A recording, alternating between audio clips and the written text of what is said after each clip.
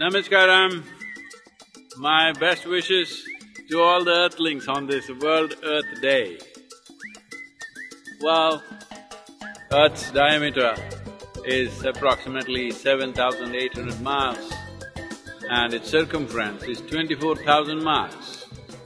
But 87% of the life on this planet happens from just 12 to 15 inches or maximum 18 inches of topsoil. The topsoil or the soil is the cream of this earth.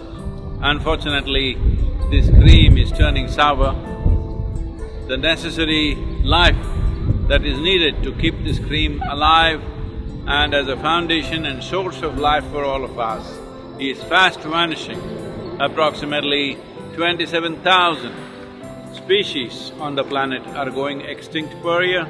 At this rate, we could be in serious peril in the next 30 to 40 years' time. On this day, let's commit ourselves to ensure that we don't get there, because we are in a cusp of time when we have the necessary opportunity that we as a generation, if we make up our minds, we can turn this around in the next 8 to 12 or maximum 15 years' time. Each one of us can get into action. Well, I want to fix my garden, I want to compost my vegetables. Very cute of you, but it's not a solution because 70%, nearly 70% of the earth's surface is farmed right now and 4.2% is urban lands. So totally 76% of the land is either plowed or paved. The most important thing is there should be more photosynthesis.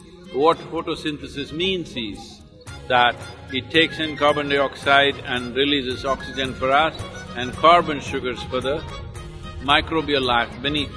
Before photosynthesis started, nearly 1 billion years ago, the oxygen content on this planet or in this atmosphere was just over 1%. Definitely we could not exist in that. But today, the photosynthesis or the area of photosynthesis in the world in the last 1,000 years has come down by 85%. So this is the important thing.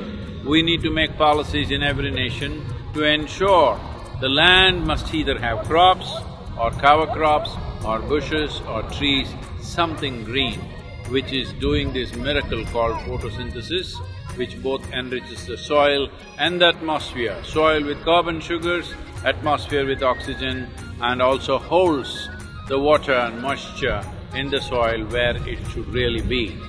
So, take this commitment on World Earth Day that you will be a source of inspiration, you will be a source of galvanizing this movement. Ensure that the world speaks about soil, because soil is the basis of pure water, soil is the basis of clean air to breathe, soil is the basis of the very life that we are, the very body that we carry is soil. Will we get this now or get it when we're buried?